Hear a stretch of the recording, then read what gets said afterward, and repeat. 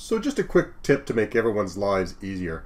When you do a class recording, sometimes you turn the recording on too soon, and it's really just to make sure you don't forget to do it.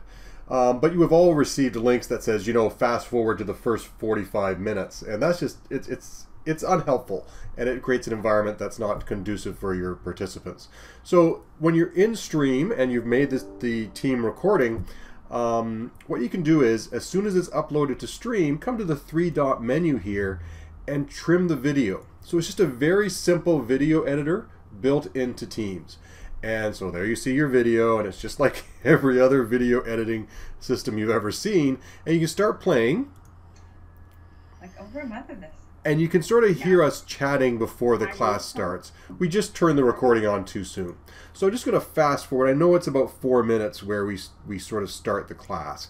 So let me hit the, oh, that's 5 minutes. Move back up a little bit. So yeah, fist pump there. I just want to share, I think I'm already sharing it here. I have here for you. Oh, likely a little bit too further back. Let's go back here. Okay.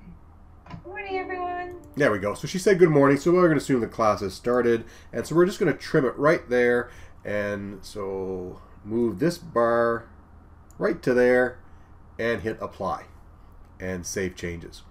It's now going to cut the video, push it up to the web, and the kids won't have to speed through our conversation. They won't have to move it to a particular time. It'll just be done. Okay? Just a little improvement that just, you know, it's just one of those little things that life just makes a little bit easier. Okay? Any questions? Just holler.